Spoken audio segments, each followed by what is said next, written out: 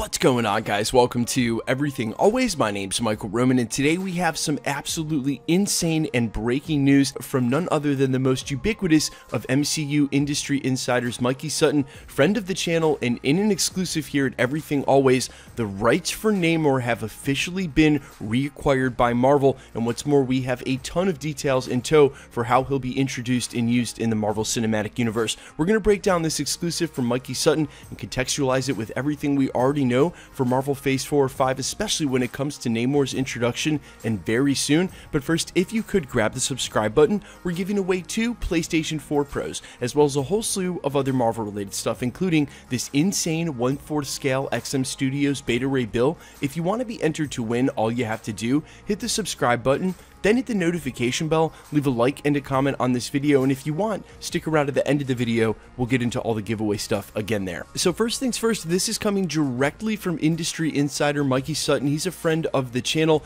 and really a pillar in the Marvel League community going all the way back to Civil War, although he really doesn't need an introduction. This is the same guy who pegged Spider-Man and Black Panther's arrival in that movie, among a ton of other things. There's a reason Mikey's garnered as much support and the following that he has, and it's doubly amazing that he's willing to share some of his best stories and exclusives with YouTube channels like mine. So Mikey, thank you very much. And in another commonality I have with Mikey, other than just sharing the same first name, he delivers many of his stories and scoops in the form of prose, much like I do here at the channel, and when he does, we read through them word for word. Today's May 23rd exclusive: Namor back at the MCU and Marvel Studios. Namor will not be a superhero, not yet. When the Submariner finally appears in the MCU, he won't be sharing shawarma with the Avengers or beers with Thor. He will eventually join the Illuminati, but that's only after they've experienced his lethal force on New York and Wakanda. Where Namor will debut first remains undecided at Marvel Studios, and they're leaning towards Black Panther 2 or 3.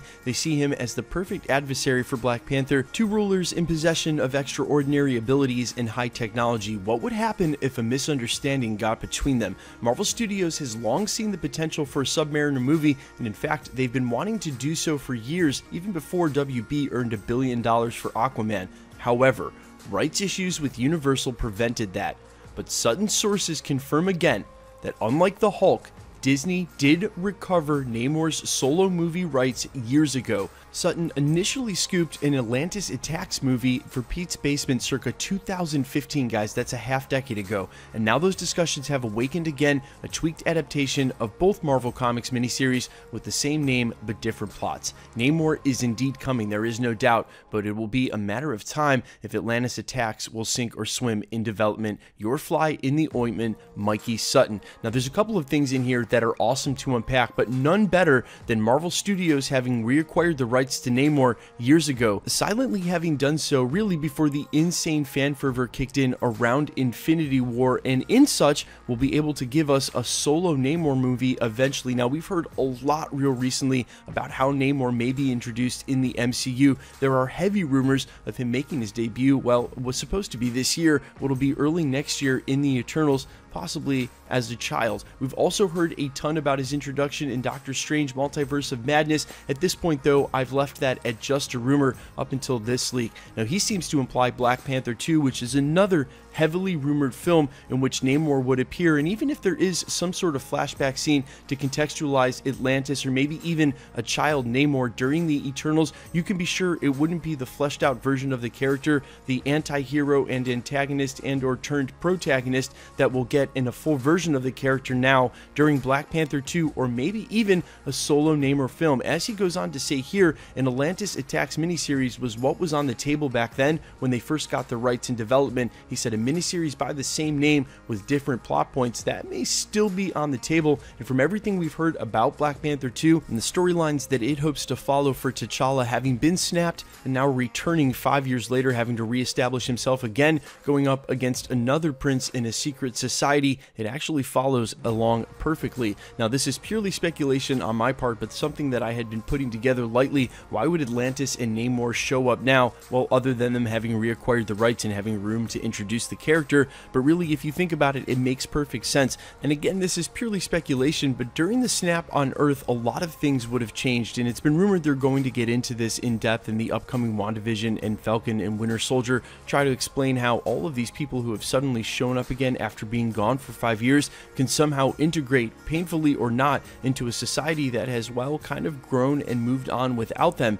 In this moment of confusion, in this change that has happened now once in a lifetime, really once in a historical event with the snap and unsnap, it could be that Namor and his Atlantis society choose they no longer want to live in secrecy in exile, something that may have never happened. There may have been no impetus if there wasn't a snap in the first place. This could lead to his straight up clash with Black Panther and Wakanda, depending on what's already happening there, and that leads to, well, enemies becoming friends in an old trope, and him eventually joining sides with Doctor Strange, Black Panther, Reed Richards, who would have been Tony Stark, and of course Professor X in the Illuminati. Easter eggs for Namor, the Illuminati, everything we're talking about has been woven so deeply into the fabric of the Marvel Cinematic Universe in multiple Easter eggs throughout the Infinity Saga. It's no surprise that Marvel pursued all of the rights for their characters Hulk, Spider-Man, and Namor alike in an attempt to try to reunite all of their heroes at home. And while it's understandable that Sony did what they did, wanting to keep Spider-Man at home, pun totally intended, that's one of their biggest earning IPs alongside PlayStation in the entertainment division. There's no way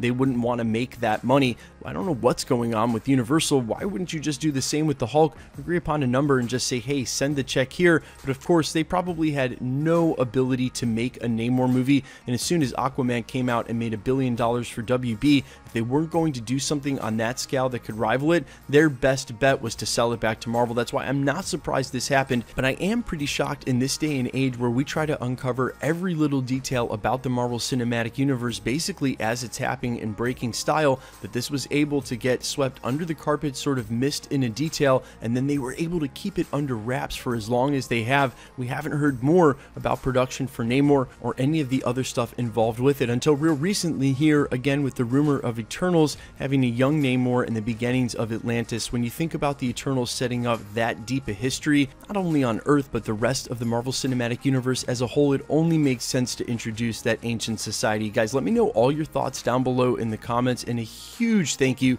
to Mikey Sutton, which today happens to be his birthday. So not only thank you, but happy birthday to you, man. Thank you so much for letting me run this story. This was a huge one. It's going to have a lot of fans super excited that have been waiting for Namor in the MCU for quite some time. Guys, let me know all your thoughts down in the comments below. Hey, did you see this coming? How hyped are you now that the rights are back at Marvel? According to Mikey Sutton and his sources, what does this mean for the MCU that they can now make Namor solo films, add another character to the pile, and really expand the Marvel Cinematic Universe not only outwards into the cosmos, but here on Earth in a way that they haven't already? And let me know down in the comments your thoughts on what Marvel needs to do exactly to make this movie different than Aquaman. They've never read like the same characters, Aquaman and Namor, although a lot of people like to think that they are. I'm sure this movie is going to be very different. I'm all ears. Let me know your thoughts down below, and quickly, let's get into the giveaway stuff before I let you go. We're still giving away 2 PlayStation 4 Pros. We're giving away 2 now at the 700,000 subscriber mark. We just announced a winner for the 650 sub count PS4 Pro a couple of days ago. If you missed that video, just scroll back through the channel.